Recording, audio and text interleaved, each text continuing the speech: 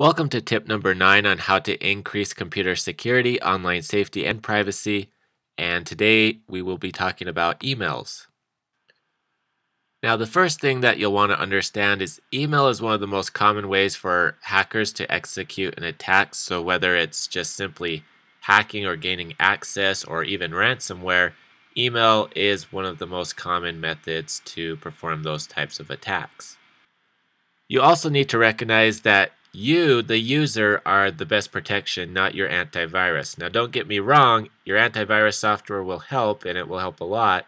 But at the end of the day, if you go and click on an infected email, the possibility of you getting infected is very high, and your antivirus probably, no matter which one you're using, probably will not be able to stop it. So, education is key to prevent infections through email. The most common way for hackers to perform an attack via email is through an attachment or a link that is within the email, a link that you would click on.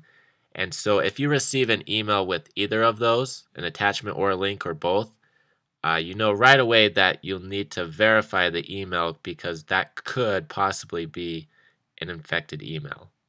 Now, like I mentioned, one of the first things that you'll want to do is verify the email, or in other words, you need to find out who sent it or where the email came from.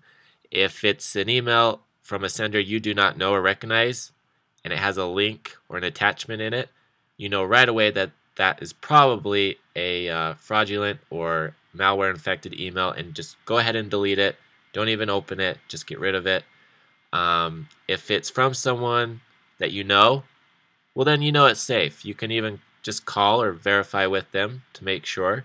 A lot of people don't understand that when you receive an email, you can contact the sender and ask them if they sent you something just to verify that they did before you even open it. And so that is a very common step that you can do to protect yourself. But basically, you need to know who sent the email. If you do not know or cannot verify who it came from, then just go ahead and delete the email.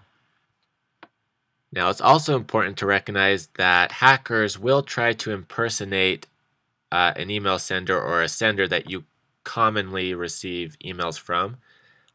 They do this in a variety of ways. One, they will hack someone else's email and then forward an email onto you. Another common method is they will try to make the email look legitimate, like it was sent from a company that you usually receive emails from. And so they will try to make the layout, the email address, everything look as close as possible to the actual email sender to try to trick you into thinking that it's from someone else, someone that you thought you knew who it was from. And so you'll need to, again, in this case, we would recommend that you know if you should be receiving an email from someone. You can always call the sender, ask them if they sent you something. If it's from a company and you usually do not receive emails from them or not expecting an email from them, then you should probably contact them just to make sure that they were trying to get a hold of you to verify that. But again, we always strongly recommend that you find out who sent the email because that is one of the biggest keys of finding out whether or not the email is legitimate or not. Just find out who sent it. You can contact the sender. If they did not send it or you can't verify who sent it, then you know that there's a good chance that the attachment or link is infected. Now, we would also strongly recommend that you have 2 email accounts. The first one being your personal account that you only give to personal contacts, people you personally know. The second you use for everything else. When you sign up for a social media account, when you go to the store and they ask for an email, when you sign up for an account online, everything else. You give out only that second one. The first one only is given to personal contacts. The reason why is because the more you use your email, the more places you submit it, the more places you use it to create an account, the more places you use to sign up with it, chances are it's more likely to get stolen. And so there's a greater chance of a hacker gaining access or knowing what the email address is and sending you a fraudulent email that's infected. So by using 2 email accounts, the first one you don't give out unless it's someone you personally know. The second one is used for everything else, again, for social media, signing up for online accounts, giving it out to stores and everybody else. That will help greatly protect you by using 2 email accounts. Now, this last part is just a reminder. We've talked about this before, but again, it's very important.